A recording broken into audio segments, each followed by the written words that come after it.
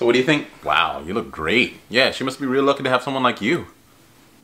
Alright, what's wrong? What do you mean? You know what I mean. Every single time you say something pseudo-homosexual, that means that there's something wrong. So what is it? Alright, it's just like, why'd you have to meet her, man? Oh god, here why'd you have to fall in love with someone to get in between what we already have? I'm not ready for this. Look, you knew this was eventually going to happen. Yeah, but couldn't we avoid all this? What? Like, couldn't we have bought a house together and made this legal? Bro, we're not gay. Haven't we tried it? There's no point to that. Remember summer camp? Don't you bring that up. She knows nothing about that. I'm just saying, man. Why does she have to take you away from me? She's not taking me away from you, man. Remember, bros before hoes, dicks before chicks, pals before gals, poker before you poker, Call of Duty before I enter the booty, headshots before backshots, trees before she gets on her knees. Love you, man. Love you too, man.